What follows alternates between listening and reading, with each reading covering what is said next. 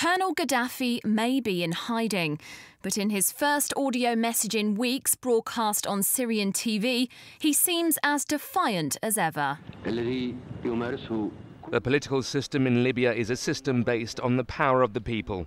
This great system is impossible to topple. How can you topple a regime that is embedded in all the citizens, who are in their millions?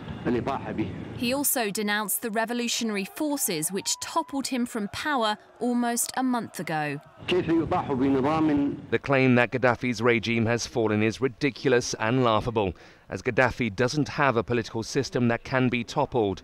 This is a farce whose legitimacy is connected to the air with NATO's bombs that will not last forever. But the US President Barack Obama and the leader of Libya's National Transitional Council, Mustafa Abdel Jalil, seem equally defiant against Gaddafi's regime as they held their first meeting on Tuesday. Today the world is saying with one unmistakable voice, we will stand with you as you seize this moment of promise.